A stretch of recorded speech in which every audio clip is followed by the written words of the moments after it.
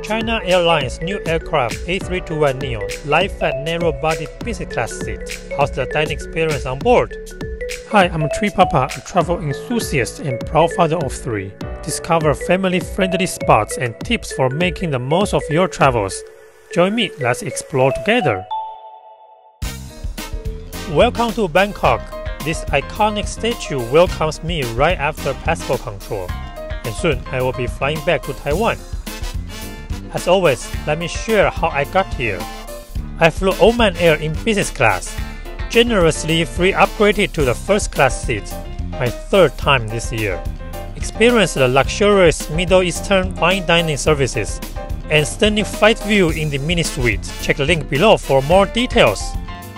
Bangkok Airport is spacious, housing numerous branded stores and airline lounges. Unfortunately, with limited transit time for my China Airlines CIA38 to Taipei, I can't explore much today. Surprisingly, China Airlines has its own lounge here.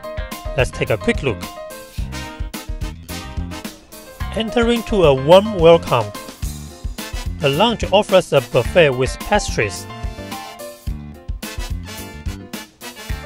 ice cream, and juice. On the other side, there's a hot soup, breakfast, and a highlight, even fried eggs.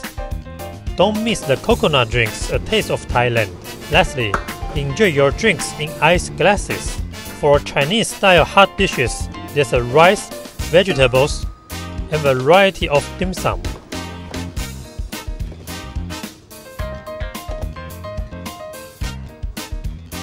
Alcoholic drinks, coffee, fruits, cereals, and even instant noodles are available. It really feels like a kitchen at home. The lounge is compact but comfortable.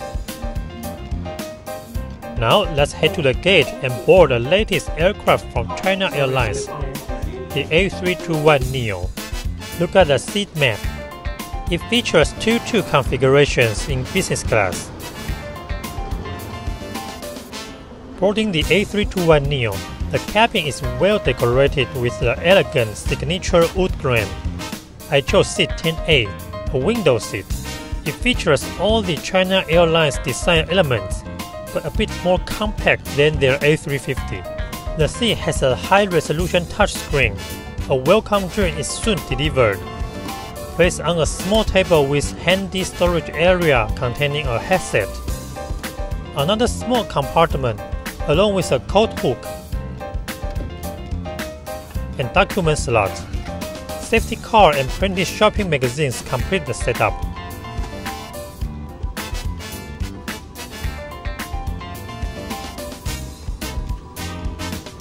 The foot area is a little bit cramped. I'll share my sleeping experience later.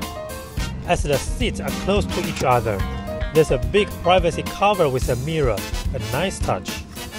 Finding the reading light and a simple remote in a handy position.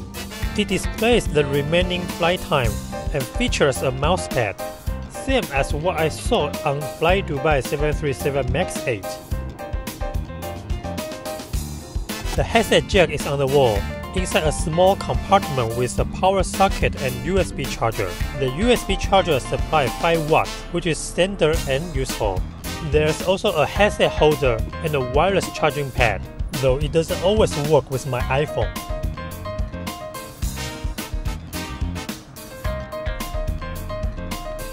Next to the chair, there's another document holder. The headrest is flat and can only adjust the height. It's also featuring a 3-point belt. Preloaded amenities including a pillow in golden color and blankets, black on the outside and golden inside. This noise cancellation headset is probably the best among all China Airlines flights. An interesting feature is that if you bring your own wireless headset, you can connect via Bluetooth here. Now let's fasten the seatbelt and say goodbye to Bangkok. Enjoy the engine sound of the A321neo.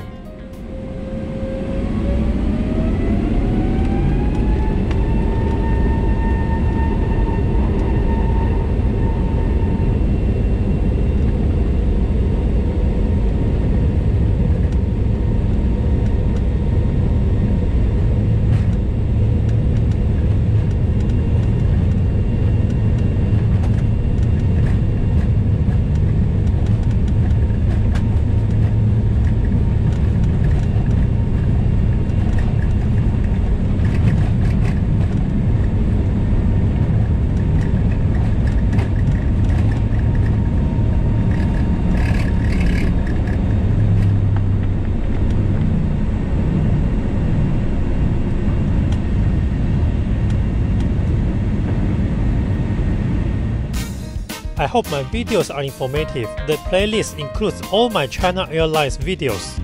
Don't forget to like and subscribe for more quality content. Soon, sleepers are delivered. Here's a travel hack. If you are flying China Airlines in business, request the most comfortable business class sleepers in the air. Continuing the seat tour. The seat control is simple with not many touch buttons. Interestingly, the light button doesn't turn on the overhead lighting, but the small storage area at the front. We have both an overhead air vent and a personal light. The armrest on the other side can only open and close, and you will need to manage it while in light down mode. Business class passengers and China Airlines elite flyers can access free internet with a total of 300 megabytes. As expected, the signal is terrible in the air, and I can't even post a Facebook update. It's better to watch a movie and prepare myself to enjoy the meal.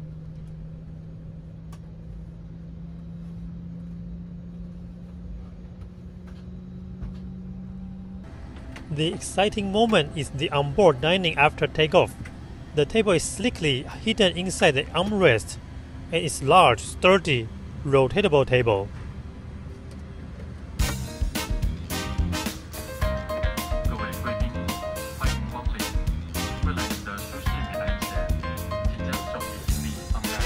It's easy to take out and put back. I received onboard snacks with mixed nuts and a sparkling peach drink.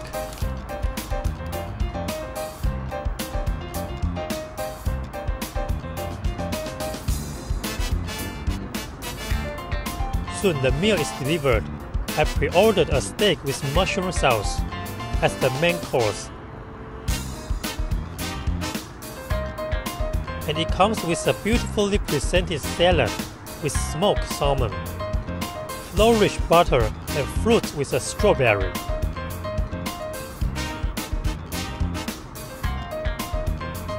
The garlic bread is a must, but not all routes offer it. Alright, so let's have onboard lunch now. Firstly, China Airline offers a metal tableware, which is a nice touch for business class.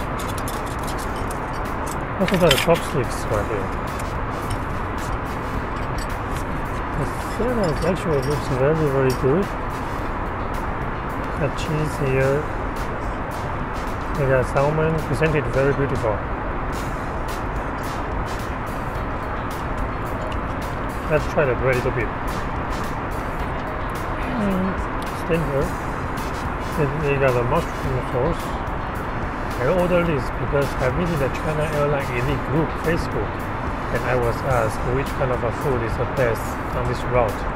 And they recommend anything beef related we should try. So that's why I ordered this one. It's actually not a steak, it's more like the beef will put in the beef noodle soup. Also the one when I flew from Taipei to Bangkok, the beef pasta, that beef is especially like a beef noodle soup beef. You probably cannot expect a real steak on board on a short route, but still very delicious.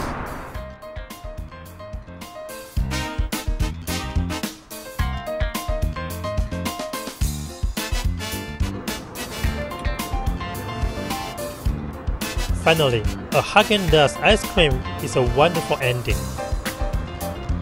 This is the only narrow-body aircraft from China Airlines with a live left feature. You must try it, even if just a 3-hour journey. You may feel it's not super comfy, and the cables need some arrangement due to limited storage space.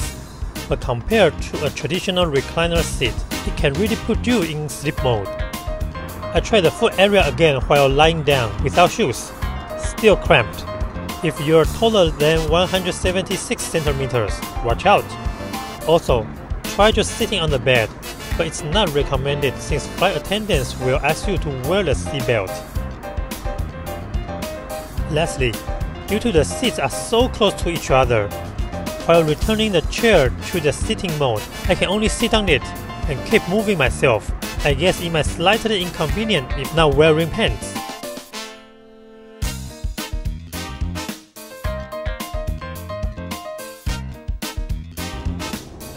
Before landing, Let's review the loo. The flight attendant asked me to wait for a few seconds for cleaning. It's not because I'm filming. It applies to every business class passenger. Incredible service. Right now we are in the A321neo loo, business class loo. So as usual, they provide two types of tissues. This is a small drawer with a cleaning bag. It can choose a hot or cold. It's also contactless actually. And they got amenities right here. The brand Pure Attitude, not so sure. Cup for drinking, nothing. It's a baby table, a toilet protector, which is good, and a small size mirror, but okay. With a hook. That's it. This is the most responsive touchscreen I ever experienced on the flight map in the air. Taipei has two airports. Now we are heading to TPE. It's not in Taipei City at all, but the real airport in Taipei is TSA there. We are approaching to Taipei, fasten a 3-point seatbelt again, and enjoying the landing view.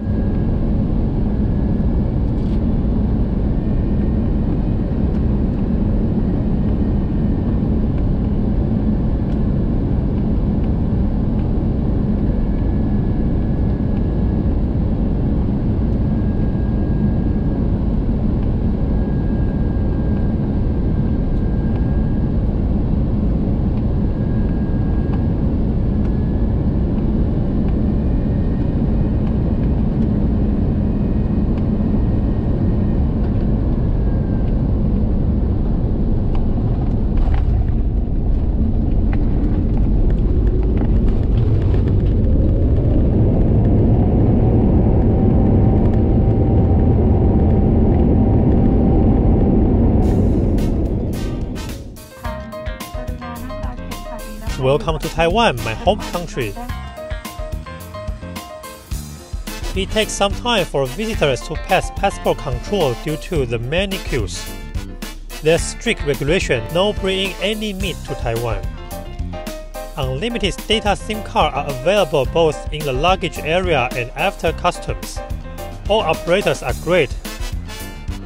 If you are coming at the right timing, there's also a lucky draw for visitors to get some pocket money or gifts from the Taiwan government. In my next video, we'll stay in the one of very famous and classic 5-star luxurious hotels, Regent Taipei, enjoying the fine dining at Robin's Grill, my favorite steakhouse, and unbox the balcony lounge and suite room. Don't forget the rooftop pool. Stay tuned. Thanks for watching. See you in my next video.